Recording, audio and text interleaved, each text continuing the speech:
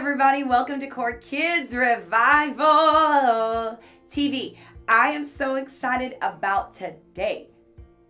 Listen, like sometimes I feel like I need to say parental discretion advise, but literally we're reading out of the Bible. We're going to read a story that is just absolutely mind-blowing, and we're going to talk about how God feels about idol worshipers. And somebody needs to thank God for his grace and mercy now, because boy, back in the day, in the Old Testament, you didn't want to play with God. We're going to find out what happened to a group of people today when they decided to rebel against God and have idols before him.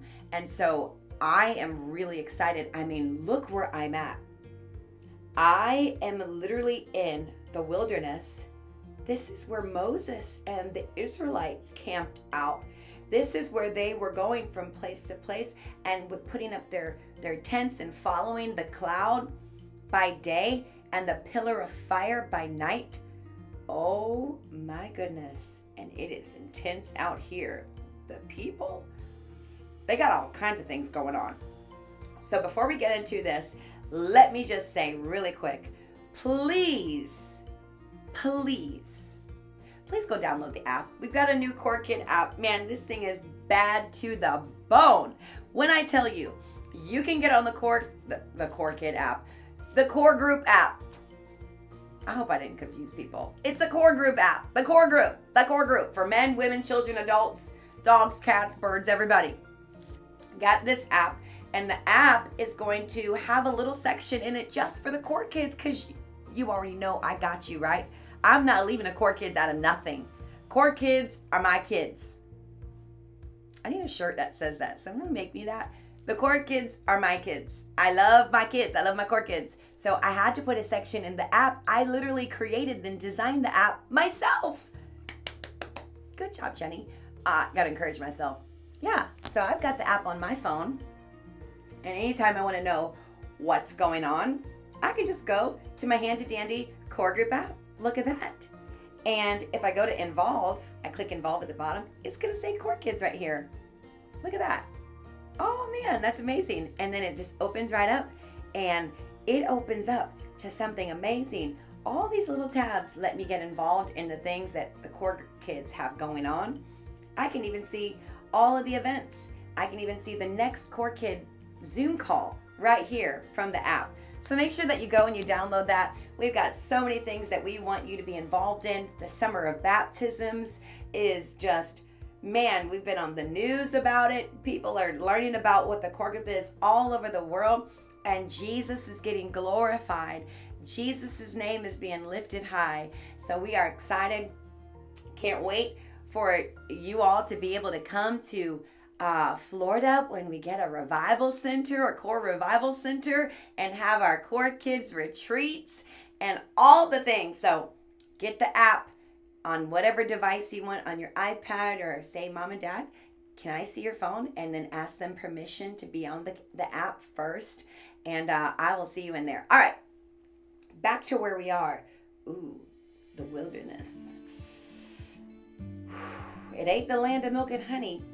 But during this time where Moses was with the Israelites and they had left Egypt and they were traveling to the land that God had prepared for them, there was a lot of things going on. The people started complaining all the time. Moses was getting tired of the people. He was getting frustrated. He was like, one time he was just like, God, just go ahead and kill them all.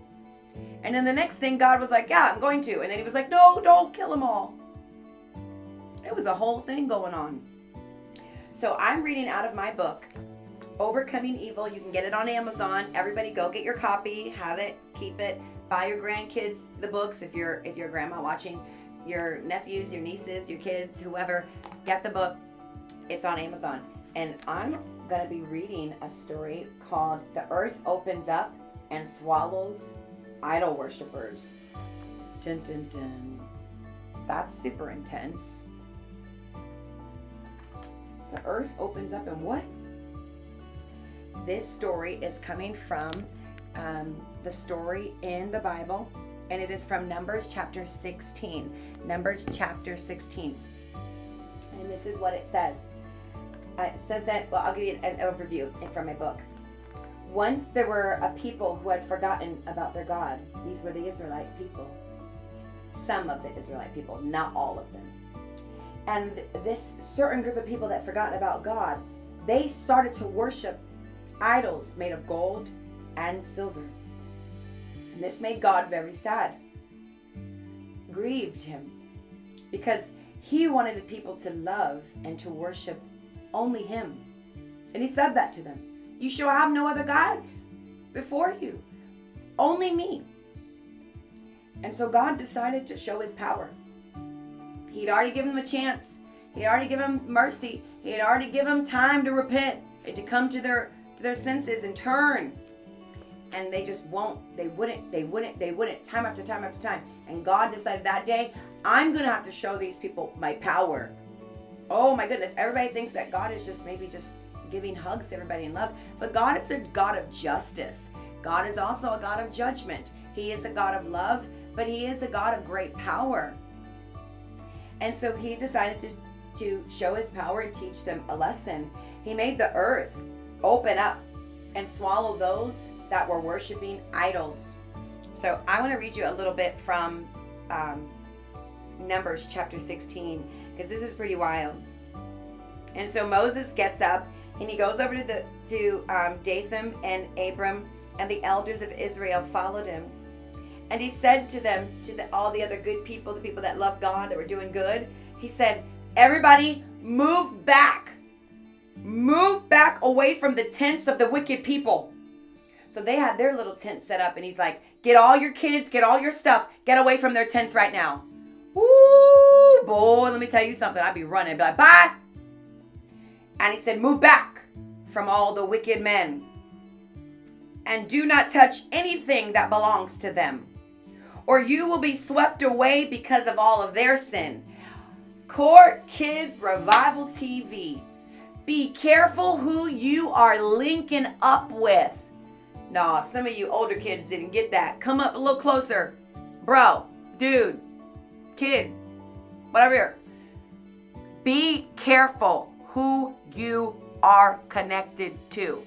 See, in the Bible, Moses said, don't touch any of their stuff. Don't get close to them. Don't get connected to them.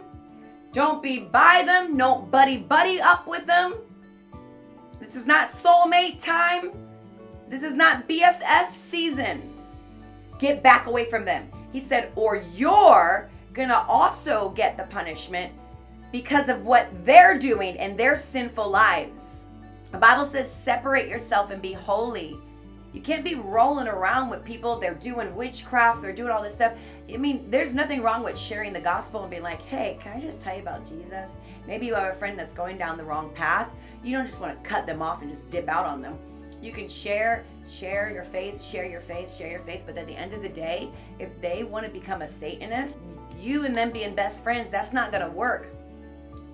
If the two people don't agree, they can't walk together, the Bible says. Can't be buddy with people that are totally against your God and defiling and doing horrible, inappropriate, bad things toward our God. He said, this is how you will know that the Lord do these things and that this is not my idea. That's what Moses said. He said, if these men die from natural causes, like they just get old and they just die regularly, or maybe somebody just gets sick and they pass away, he said, then you will know God has not sent me. But if the Lord brings about something totally new, and the earth opens its mouth and swallows them up, and everything that belongs to them, and they go down into the grave, then you will know that these men have treated the Lord with contempt, that they are against God. That's what he's saying. As soon as he was finished saying this, the ground underneath them listen, the ground literally splits. Where they were standing, and it opens, and the people fall into the ground that is now open. The earth opens up, and then guess what? It swallows. It closes back, swallows them up, and they went down into the grave with everything they owned, and the earth closed over them, and they perished, and they were gone from the community. God is not tolerating idolatry. Here's the amazing part. This is what I wrote in my book. God saved the ones that were on his side, those that were faithful and loved him with all their hearts. God protected them. He didn't allow the earth to swallow them up. He kept them safe. This may be shocking to you, but this is how things happened in the Old Testament before Jesus came to give us forgiveness and extend to us his grace. So now, if you mess up, let's say you slip up, you make a mistake. No, you're not going to go outside and the sidewalk's going to open and swallow you up. No. We're living in a different time of the grace of God. But sin can pull you away from the presence of God. It can pull you away from what you're supposed to be doing. Just like those people were pulled away from life and living. And you being pulled away, that's just as bad as being swallowed up. It's sometimes even worse to me. The story reminds us that God wants us to put him first in our lives and not worship anything else. God is loving and powerful when we stay close to him. He will always protect us, and he will always, always take care of us. I want to read you a little story that I wrote about a young boy named Joshua. Joshua had a problem. Some of you have the same problem. Watch. He was addicted to video games. Oh, I see you. Seriously, it was pretty bad. He played video games for over 5 hours or more a day, and on weekends, sometimes 8 to 10 hours. It came before God. Therefore, it was now an idol. One day at church, the pastor started teaching about laying down all the idols, and Joshua thought that only meant statues that people bowed down and worshiped. He suddenly realized that it meant anything that comes before God. That day, he made a choice to start putting God first in everything. That means he had to lay down that video game controller all day long and say, wait a minute, I gotta learn about my Jesus today. In the beginning, God created the heavens and the earth was, and get into your word. You gotta switch it up. Some of you, it's all about TV. Some of you, it's all about playing with your friends. Some of you, it's all about whatever, I don't even know. Maybe sports, maybe soccer, maybe football, maybe cheerleading. But God wants you to put him first. He does not want you to have anything that goes up before him. I want everybody to think about one thing right now in your life that you're doing more than praying and reading the Bible. Can you name one thing? I'm sorry? Okay. Yeah, video games, TV, movies. There's a lot. So can you commit today to putting God first? This is what I wrote in my book about how to overcome evil. Idols are anything that comes before God in your life. So for example, it can be like friends. Friends can become idols.